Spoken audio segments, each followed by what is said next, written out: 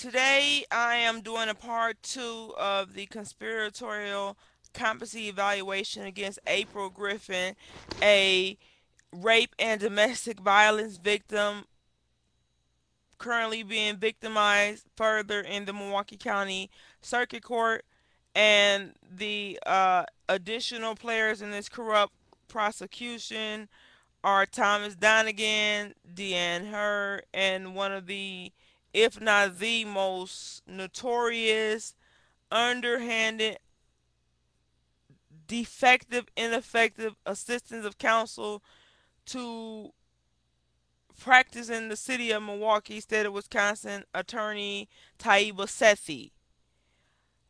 April was involuntarily committed to the Winnebago mental institution because she did not agree to a fraudulent and scheme so-called plea agreement that would have gave her two misdemeanors in exchange for waiving her parental rights, her appellate rights, and her rights to further fight for justice for her son. She was brought back from the Winnebago Mental Institution for a hearing for tomorrow, April 2nd, 2010, in which they are, at this point in time, conspiring to have a closed hearing because they don't want the public to see what they're doing because it goes marked, checked, and letting the national, international world know the corruption and the extent they will go to keep this victim victimized. Contrary to the United States Supreme Court mandates of the First Amendment that the public and the press has a right to court proceedings, they've already had in-chamber meetings. Now they want the doors closed completely, contrary to federal law, while acting under color of law. Basically, they want April to go back to Winnebago. I want you all to know, since she's been in the Milwaukee County jail again, the Milwaukee County deputies are not giving her her property, telling her, oh, you'll be leaving in 3 days. We don't have to give you your property. So something covertly is going on.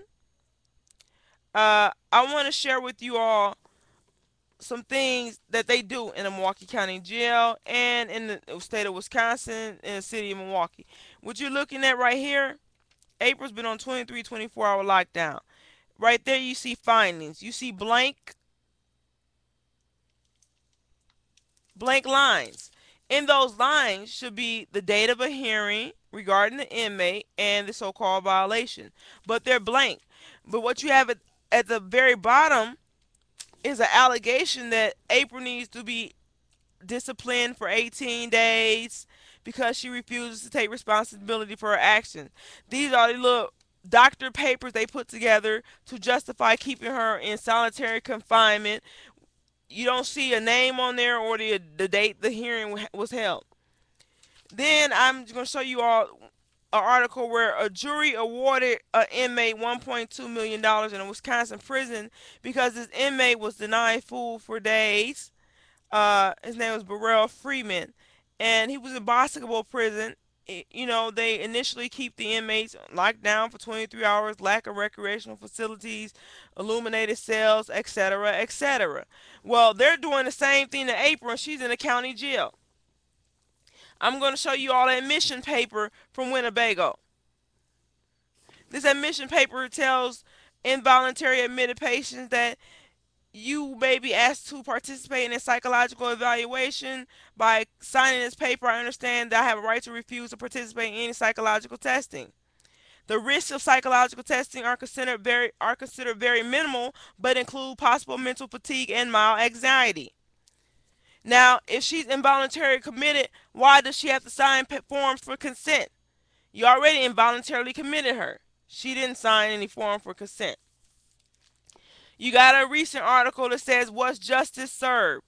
This was about an inmate who's free now named LZ Jolly, and they talk about how this man been arrested 18 times and how he has skillful defense attorneys and questionable calls by prosecutors and unusual decision by judges in his favor keep him from getting locked up. Well, it's not Jolly. It's what's going on inside of the system. What goes on inside of the system? I'll tell you. Things like this: suspected serial killer was informant. This individual, Walter Ellis, went around for years killing black women, abusing them, hitting them with hard objects, and he was continuously let out because he was contracted with the state. You know, just like this Jolly man, you don't have a judge, giving him time served and prosecutors recommending he walk for nothing because it's a bigger scheme. The bigger scheme is what? The state prison rate soars. Why is it soaring? Because the real criminals are let free and they're making money and plotting on women, specifically black women, and they're putting them in prison and they're violating them and they're experimenting on our children, and it's at a soaring rate.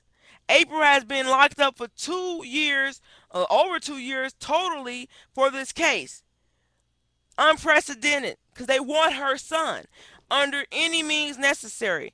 They've contracted with this criminal, Matthew Subalible, who has more clout and power than LZ Jolly and Walter Ellis combined.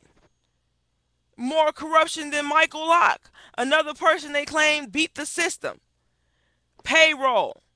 This man has bribed judges. He has violated a woman, a United States citizen, and you have women like this woman, black woman, who's being deported from.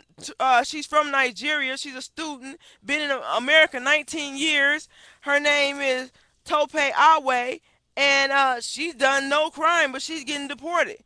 But you got a rapist named Ugandan Matthew Subaliba, whose status is not known, who's somewhere probably abusing April's son Jesse out of pleasure because he told April he would kill him too.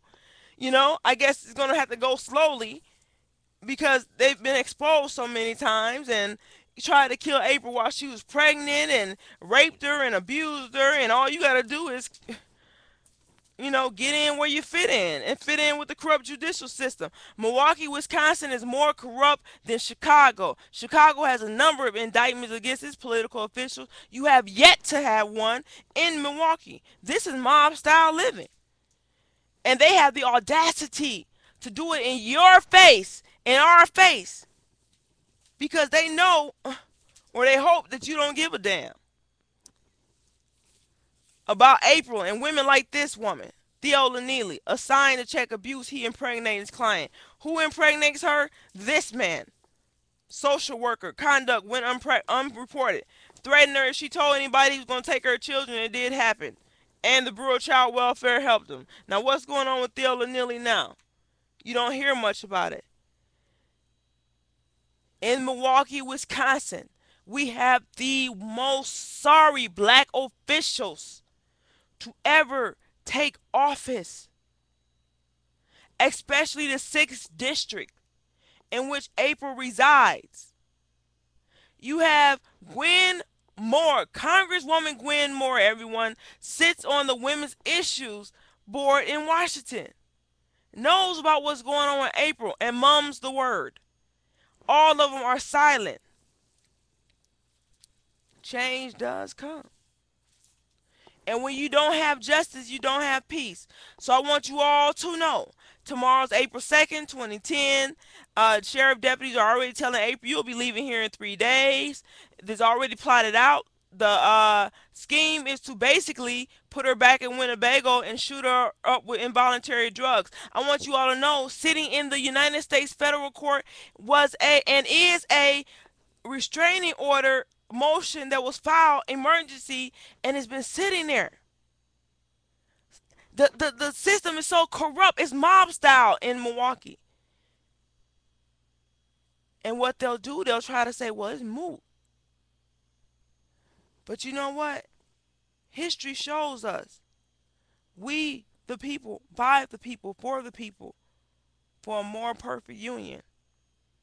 It's going to take we, the people, because the system here has already determined April is guilty by the color of her skin, by her status, and by the fact that she's fighting back.